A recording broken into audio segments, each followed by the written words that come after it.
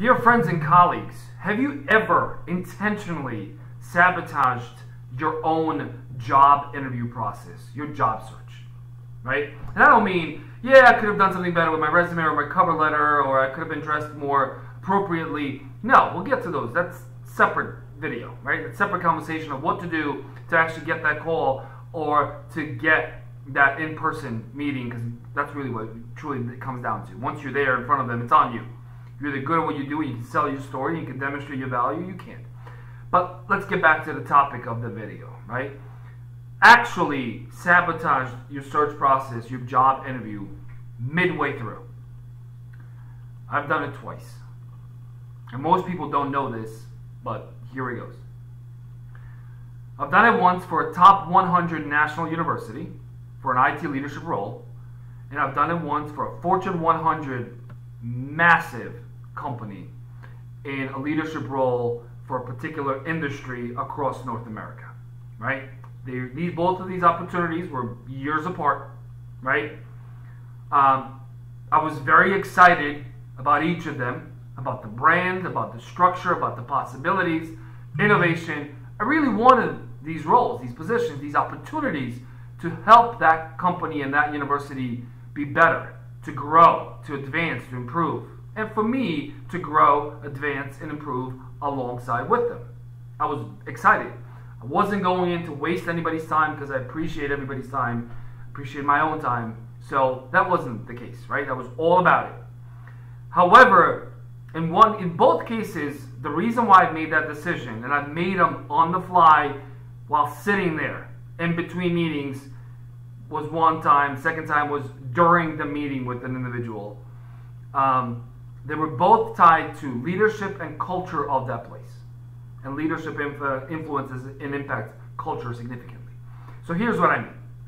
In one of them, they're both all-day interviews, right? One has lasted for a month or two, was the process. It was, you're one of the top 2 or 3 finalists. We're bringing you in all day, 9 to 5. Last hour was one-on-one with the top executive. But right before I started that last hour, in my mind, right, I got this vision of, this is not where I belong. This is not what I want. This is all based on the previous 7 or 8 hours that I've experienced. Multiple one-on-ones, meeting with a group of 3 or 5, then another group of 3 or 5, then you have a presentation of 30, 40 minutes or an hour to the whole division, right? I've gone through the gauntlet, right?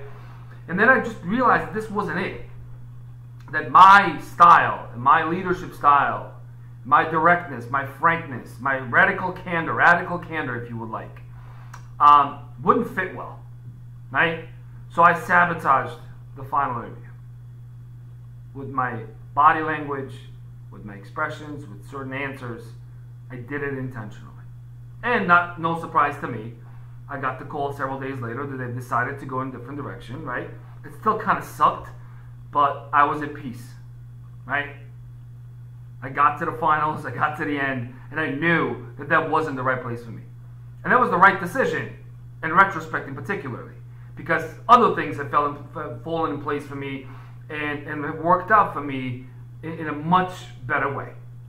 Second one was a massive Fortune 100 company, and halfway through my one-on-one, and this search lasted 6+ months, right?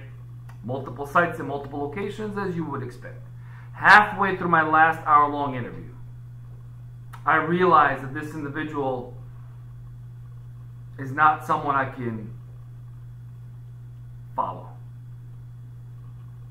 I wasn't someone they were looking for. While it was a senior position, they were looking for someone a lot more impressionable, controllable, and someone who was gonna jump and hop at every sound that may come out of this individual's mouth. And that just isn't me. Now, I'm a team player. I'll put the jersey on, I'll do whatever I have to do. But you want me to be able to have my independent thought and share my thoughts and ideas. And you want to enable me and empower me to lead my area to a degree. Hold me accountable, but let me give it a shot. Because if I'm there only to execute somebody else's orders and move the chess pieces exactly as I was told every single day, then you don't really need someone like me. You need somebody else. So halfway through my last interview, I realized this wasn't it. And this one I regretted even more because it was such an exciting opportunity, but I realized it wasn't it. So then I kind of threw the interview, right? The rest of the interview, one-on-one, the last 20, 30 minutes, I said some things I know he wasn't looking to hear. And then it ended with a presentation to 8 or 9 people that I've interviewed with that day. And I've said certain things intentionally to some questions that were not in line of what they wanted to hear entirely.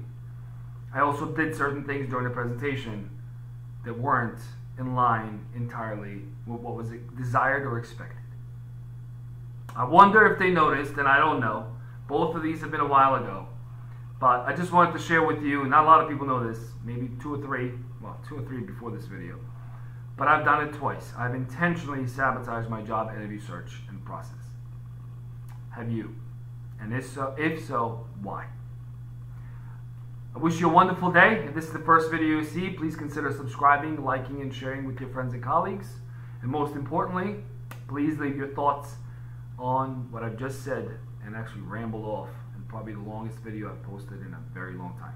Have a wonderful day. I wish you all the best.